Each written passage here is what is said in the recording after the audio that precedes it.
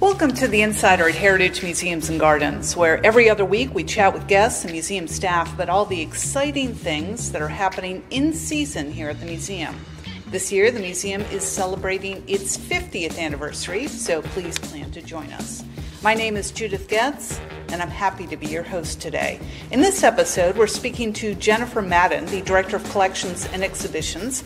Today we'll be talking about From Carriage to Classic, How Automobiles Transformed America. Fascinating. Welcome. Thank you. So we've done this, we did this last year. We kind of took a tour of the round barn. Is this actually called the round barn? There are many names that are kind of associated with this building. Yes, it is a reproduction of an 1820s round stone barn currently at the Hancock Shaker Village out in western Massachusetts. So people certainly do call it the Round Barn or the J.K. Lilly III Antique Automobile Museum. So there are a lot of things going on, and I noticed that as you first walk into this exhibit, you're confronted with why a Shaker round barn, which is a great question for us. Right. Why did Mr. Lilly choose to reproduce this particular building when he was looking for an automobile museum? He had formed a collection at that point and decided he wanted to open a museum, but when he was, meeting with the architect, the questions coming up, we're building a brand new building, a brand new museum, how are we going to choose the style for these buildings? His architect was an expert in historic New England architecture, so I think that's probably how they got started on their conversations. When they had the meeting scheduled to talk about what the auto museum would look like, they both showed up at the meeting with the same book marked to the same page, which was Eric Sloane's A Book of Barns, and they had that original Shaker round barn marked. Well, so it was meant to be. It was meant to be, absolutely. And in the exhibit itself, you can take a look at that actual book and the page that's open to it. Yes, yeah. So we walk in, and we are, these are our cars, aren't they? Yes, they are. Yes, it changed from last year when we had the Indy 500 exhibit, and half our cars went to offsite storage. This year we have all our cars back again.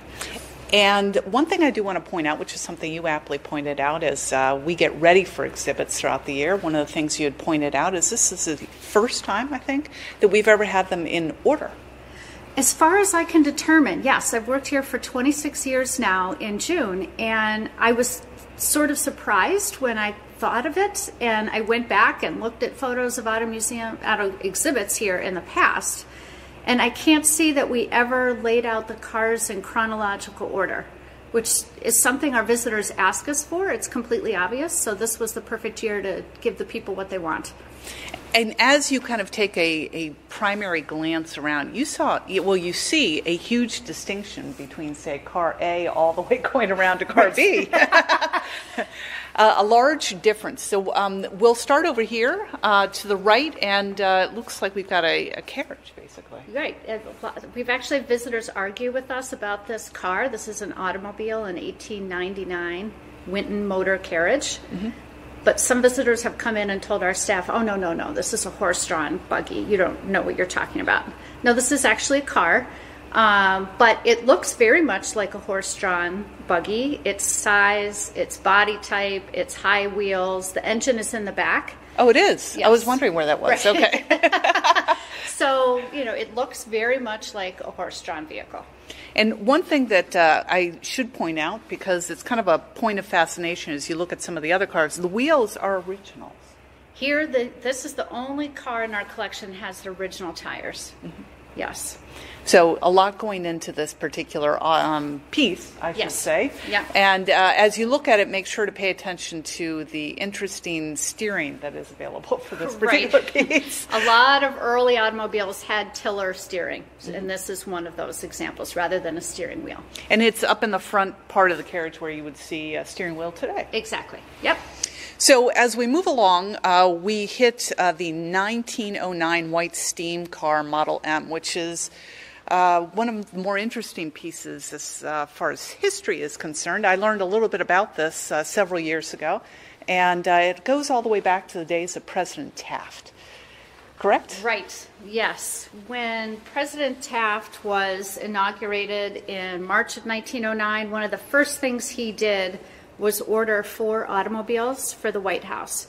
Before this point, presidents had only been officially transported by horse and carriage. Mm-hmm. So this was a big departure at the time. So he ordered a Pierce Arrow, 2 Pierce Arrows, a Baker Electric, and this white steam car. What is special about a steam car? For those that might not know that there are variations in motor types. So in the late 1890s, when cars are just being developed, in the early 1900s, steam cars, gasoline cars, electric cars were all being made and sold to the public. And it wasn't clear at that point that gasoline would be the way that the vast majority of cars would function in the future. Kind of like the VHS and the Beta? Yes, exactly. Right. So steam was really familiar to people at this time. They're familiar with steam locomotives. They're familiar with steam factories. Steam is reliable. It's safe. It's a known quantity. Water is available. Here, the boiler is powered by kerosene. Kerosene is widely available. And you can't say the same thing of gasoline at this time. Mm-hmm. So steam seemed a very logical way to power vehicles. Now, for those that are walking around, one of the things that you will notice almost instantly, of course, is the National Historic Vehicle Register. It's vehicle number 9. Right. But we also have a beautiful emblem. Right. Tell me a little bit about the history behind that. Sure. So you will see that the seal of the President of the United States is painted on the side of this car. Heritage got permission from the White House in, I think, the late 80s to apply the seal to the car. So incredibly special piece. And for those that are looking again at the steering wheel, you're going to notice that it is off on the right side versus the left for this particular automobile. Right. A lot of early automobiles were driven from the right-hand side because horse-drawn vehicles are driven from the right-hand side.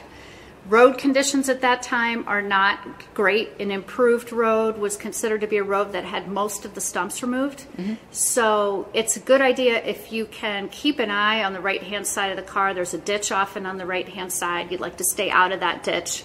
Right-hand side steering made sense. As you went on in time and there are more vehicles on the road, it made sense to switch the steering to the left-hand side. And so at the same time, road conditions are getting better. You don't have to worry so much about staying out of that ditch. So, but you do want a good view of oncoming traffic. So left-hand side steering made more sense. And eventually, there wasn't a law or anything that said we're not going to do right-hand side steering anymore. Eventually, nobody wanted it anymore. Mm-hmm. And by the early 1920s, say, all steering had moved over to the left-hand side.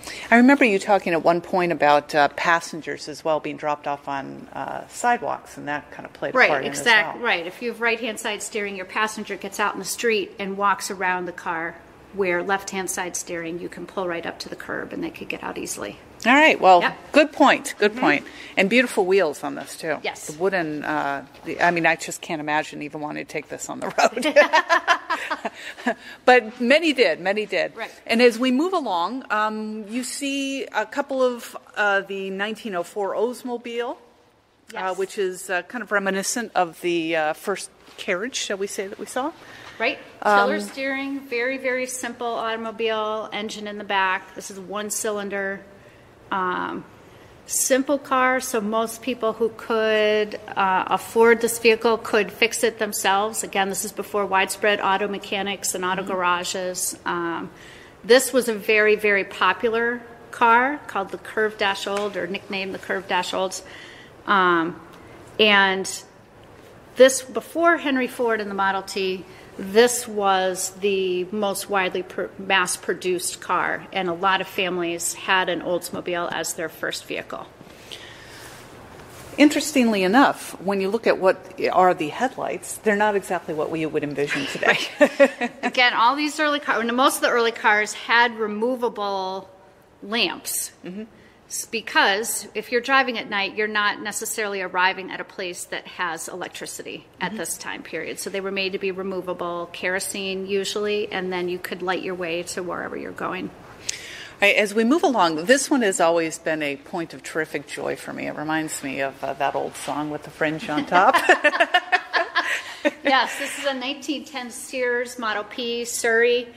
And that is exactly why Mr. Lilly decided to buy this car. Oh, you're kidding. No, he was offered this car, and in the letter where he replies to the seller, he says, "I can't resist the Surrey with the French on top." Well, there you go. Yep. No, it really is. It's got a terrific character for those that enjoy Broadway. It'll bring a visual to you. That's right. But it is incredibly functional. And when you talked about the, tell me a little bit about the arrival of said vehicle to a particular, different owners. Yeah, sure. So this is a Sears car, as in Sears and Roebuck catalog. You ordered this car from what they called the Sears Motor Buggy Circular.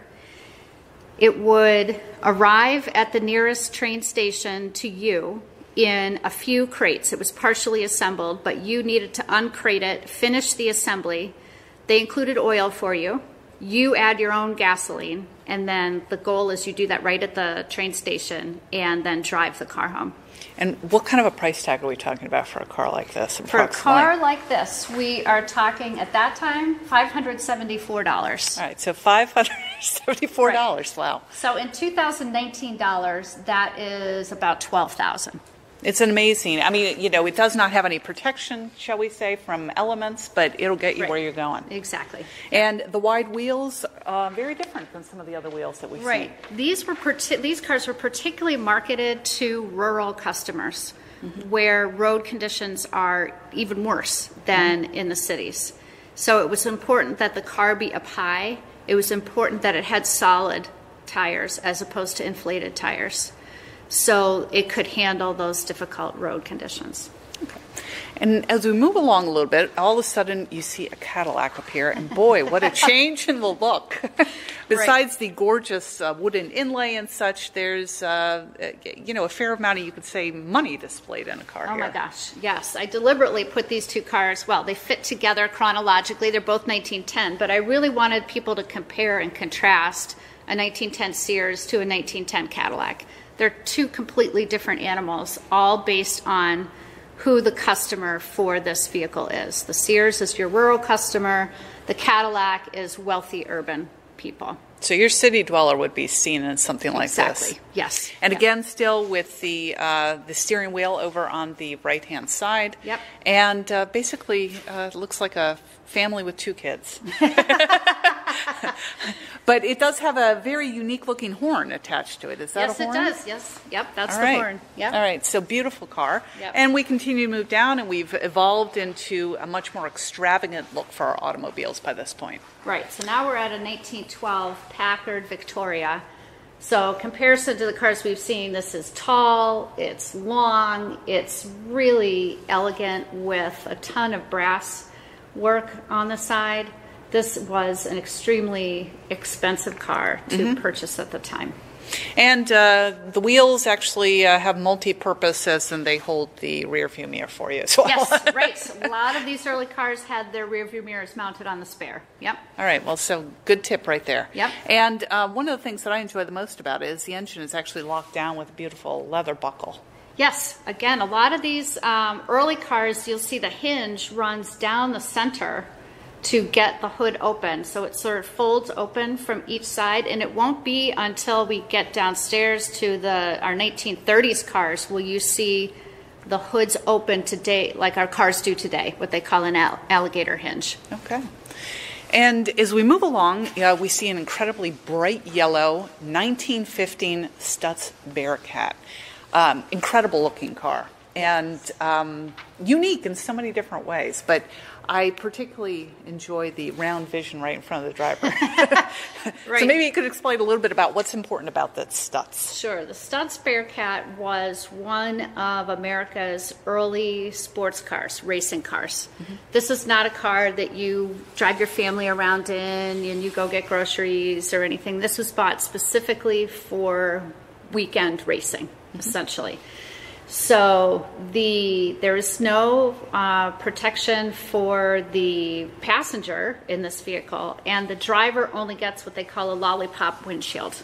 very, very minimal protection. So they were wearing goggles and heavy coats and other things to protect them from flying debris.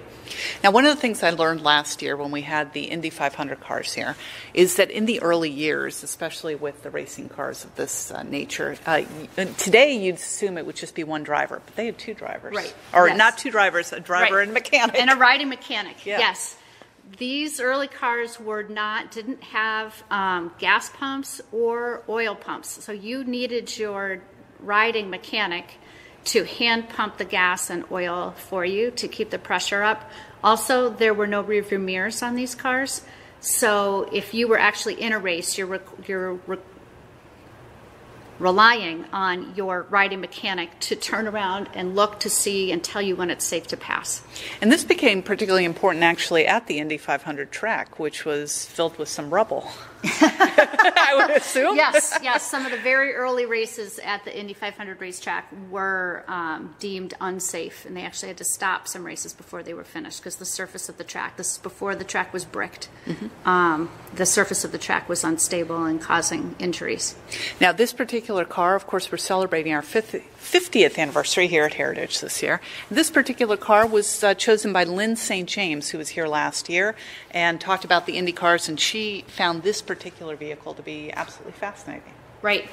As you said, Lynn is a race car driver, and she has driven vintage cars in vintage car races. And so she has driven a Stutz Bearcat in the past, is why she chose it. All right. We're moving along a little bit, and all of a sudden I'm seeing more room, and we're looking at a 1916 Simplex Crane Model 5. And I see room, I see actually some care given to the backseat passenger. A little bit of a different, what we would look at, we'd sit there and say, well, I could see this in today's day and age in a roundabout way. Right. Again, a very large, extremely expensive luxury car. But here we have a car where, yes, you can ride your family around in here. There is a nice adjustable windshield for the backseat passengers. This car was the first car that Mr. Lilly bought for his collection in March of 1964. And all of a sudden the steering wheel seems to have changed. The steering wheel has moved to the left. Yep. As we looked at, we're talking about the same year, 1916. We're looking at a Brewstertown Landaulet. Landaulet. All right.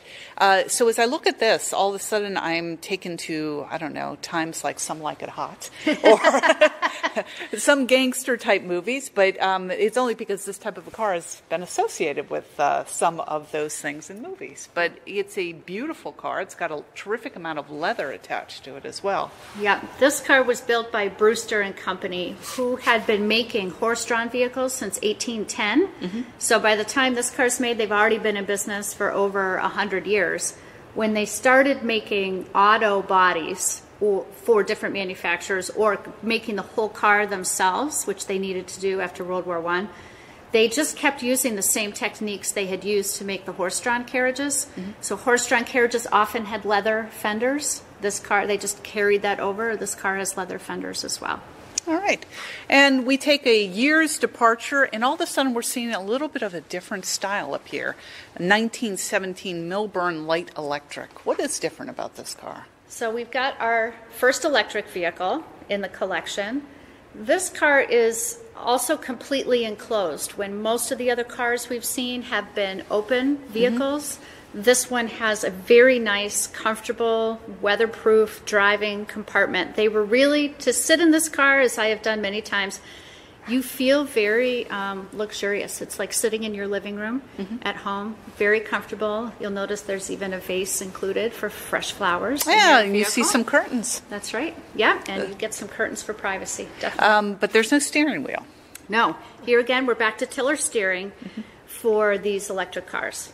So it is a vast departure, as Jennifer mentioned, and the price tag by 1917, where are we going with an electric vehicle now? So the price for this car new was $1,885. So in 2018 dollars, that's about $37,000. And I should point out that that is not what the vehicle is actually worth in Correct. today's day and age. Right.